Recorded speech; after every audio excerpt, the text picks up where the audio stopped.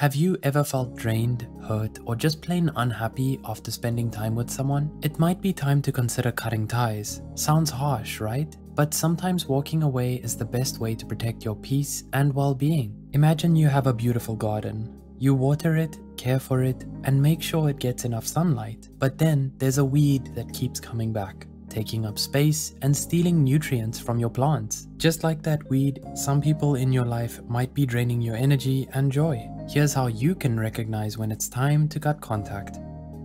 You're guilted for setting boundaries. According to licensed clinical social worker Katie Gillis, when someone makes you feel guilty for setting boundaries, it's a red flag that they don't respect your needs. Imagine telling a friend you need some alone time after a tough week. Instead of understanding, they accuse you of neglecting them, saying, "I guess I'm not important enough." This reaction shifts the focus from your need for self-care to their need for attention, and it shows that they prioritize their own desires over your comfort and autonomy.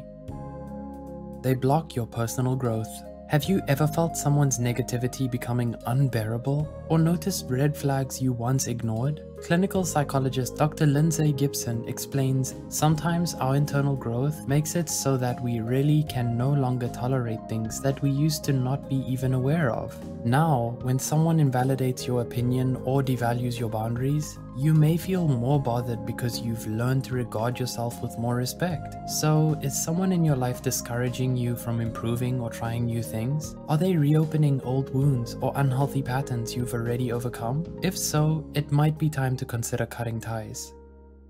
Everything is always your fault. Being constantly painted as the bad guy in every argument can take a heavy toll on your emotions, undermine your self-worth, and leave you feeling invalidated. According to therapist Sharon Martin, people like this lack self-awareness and rarely change. They expect you to fix their problems while ignoring their own faults. And if they can't own up to their own mistakes, how can there ever be real growth or trust? Are you willing to carry the burden of every problem? You shouldn't have to. In a healthy relationship, be it romantic, platonic, or familial, both parties should feel safe to express their thoughts and admit when they're wrong without fear of constant blame.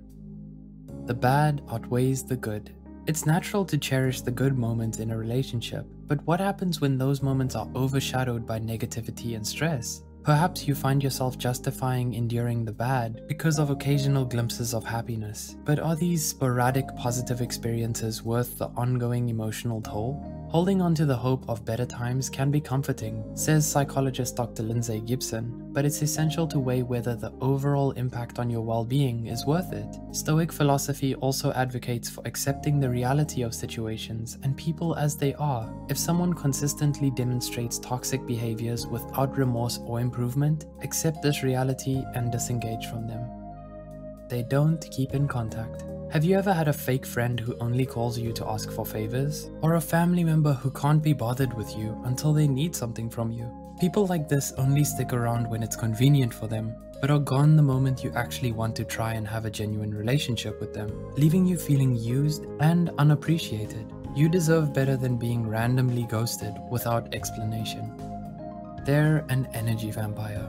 Marcus Aurelius once said, "The happiness of your life depends on the quality of your thoughts." But that also applies to the thoughts of the people you surround yourself with. Imagine being around someone who drains you of all your emotional energy, constantly complaining, gossiping, or stirring up drama. Their negativity feels like a weight on your shoulders, making even a simple conversation feel exhausting. Moreover, they're so envious of others that they try to bring everyone down, undermine achievements, and play the victim to gain sympathy. Psychotherapist Dr. Annette Nunez emphasizes the importance of safeguarding your emotional well-being. She suggests surrounding yourself with positivity and supportive relationships that uplift you instead of dragging you into negativity.